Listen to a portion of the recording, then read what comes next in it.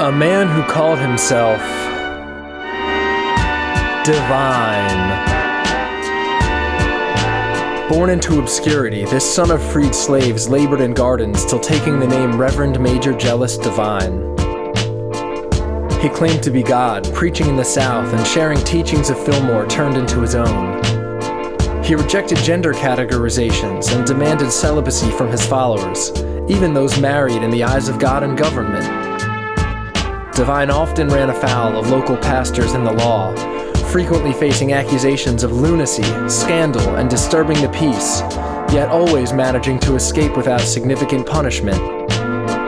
He headed north to Sayville, New York, where he and his followers were the first black homeowners in town, and where he began to garner interest from whites as well. Divine moved into Harlem, and his group grew and grew. He named it the International Peace Mission, and started buying hotels, calling them heavens and allowing his disciples to live in them affordably while seeking employment.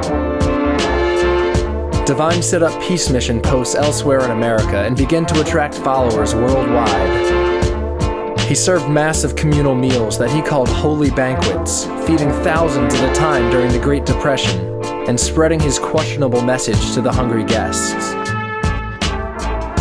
Divine was a man of contradictions. He was a charismatic preacher who conned followers into believing in his divinity. Some say he was a courageous civil rights advocate. Others say he was one of the first modern cult leaders. He demanded chastity and charity, yet faced rumors of sexual misconduct and swindling until his dying day.